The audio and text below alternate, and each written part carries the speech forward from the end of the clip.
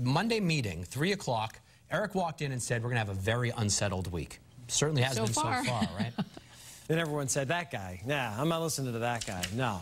But, yeah, the next couple of days, we're going to be talking about some ups and downs in the weather department. Yesterday, great start to the week. This morning, some downpours, and we got into the sun. Tomorrow, some sun, then some downpours. A lot of that give and take over the next few days. So here's a look at the radar tonight. Some clusters of storms out across western PA and a few that have fired up around Long Island. And as these track their way eastward, they may just scrape Martha's Vineyard and Nantucket later on this evening. So that'll be something to keep an eye on. But most of us stay dry for the rest of tonight. We're looking at a big area of humid, hot air across the central and eastern U.S.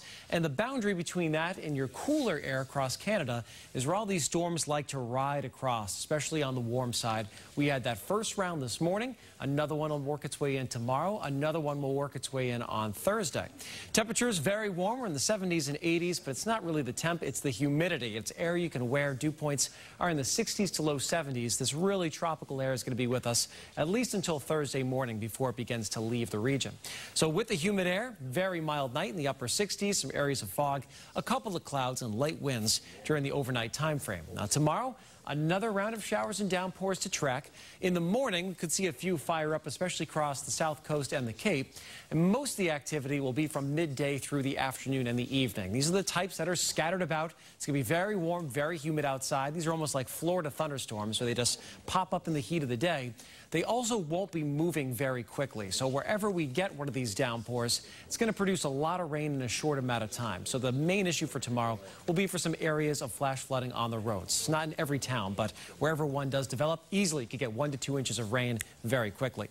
So heavy rainfall is the main impact for tomorrow. A couple of damaging wind gusts possible, but it doesn't look like a big severe weather day. It's really all about the rain. Temperatures find a spot well up into the 80s tomorrow afternoon. It's getting very warm and very humid outside. So if you're heading to the beach, keep an eye to the sky. There will be some sunshine out there, but also some of these downpours and storms. So keep a close eye on any changing conditions. Then on Thursday, another round of downpours and storms slides down along this front. But a change on Thursday.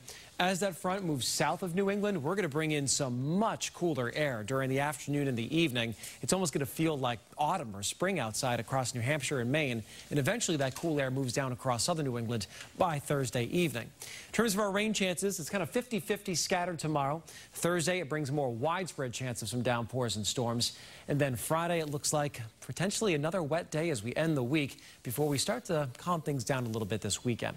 So for the Cape, a scattered shower or storm tomorrow. Thursday, a good chance for some storms, but the Cape is also one of the warmer spots on Thursday. Friday in the 60s with an onshore flow, and the humidity will fall back with the falling temperatures. By Thursday evening into Friday, definitely going to feel some relief. Friday's high, upper 60s. That's close to record territory for this time of year. Doesn't stick around for too long. The weekend, just an isolated shower storm each day and highs in the 80s. Dave and Elisa, back to you. All right. Thanks, Eric.